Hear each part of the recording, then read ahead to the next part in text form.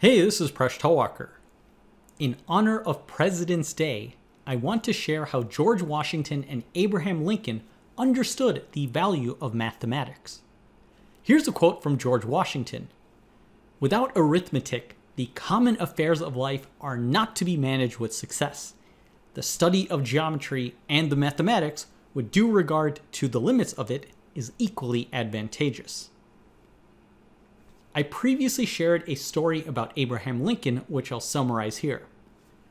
Lincoln paused his law studies to learn what it meant to demonstrate a proof.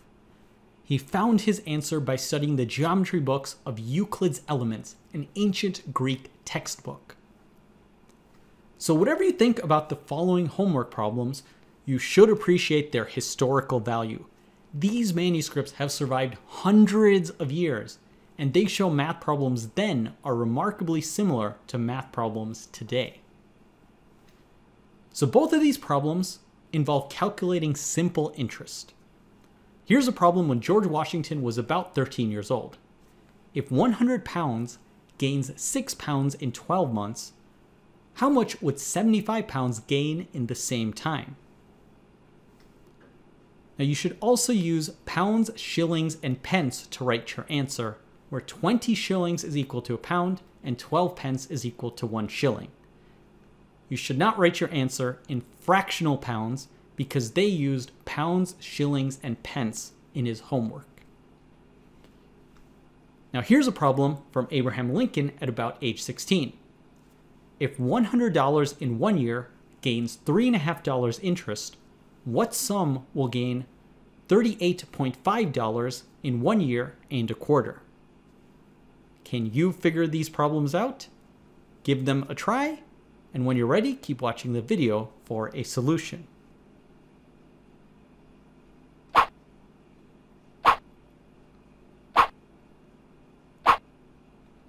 So let's first tackle George Washington's homework.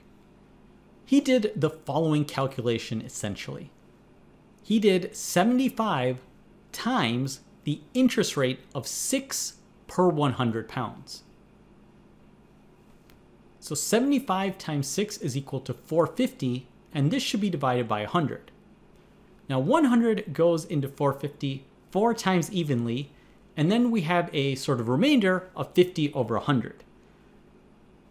So how do we deal with this fractional amount of a pound? So he dealt with this 50 over 100 as half a pound, and as there are 20 shillings in a pound, there will be 10 shillings in half of a pound. So the answer then became 4 pounds and 10 shillings. Now let's tackle Abraham Lincoln's homework. So he first converted all the units of time to months.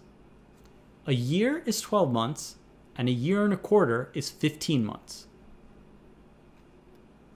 He then essentially equated proportions.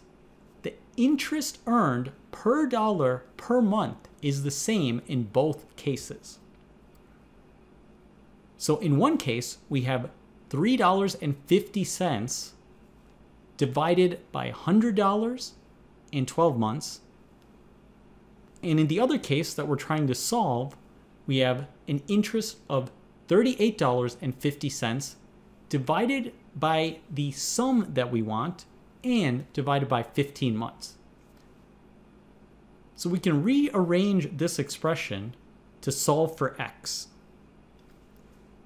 So this will be 100 times 12 times 38.5, all divided by 3.5 times 15. So Abraham Lincoln multiplied the numbers at the top and the numbers at the bottom.